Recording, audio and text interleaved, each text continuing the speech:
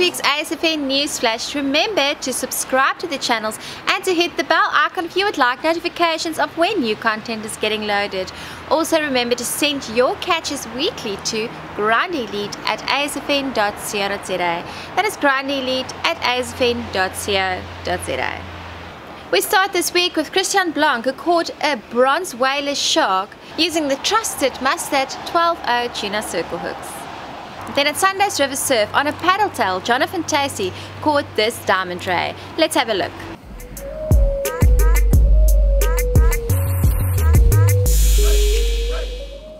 This magnificent catch was sent in by Clinton Henning from the Transkei.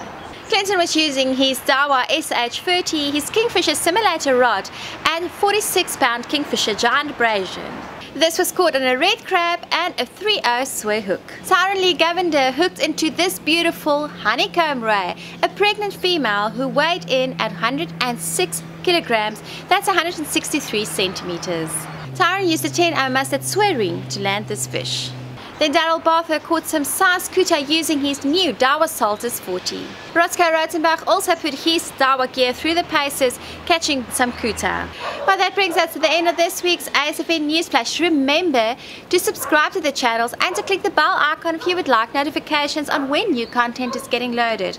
Also remember to send your catches weekly to grandelite@asfn.co.za. That is grandelite@asfn.co.za. We'll see you next week. Goodbye.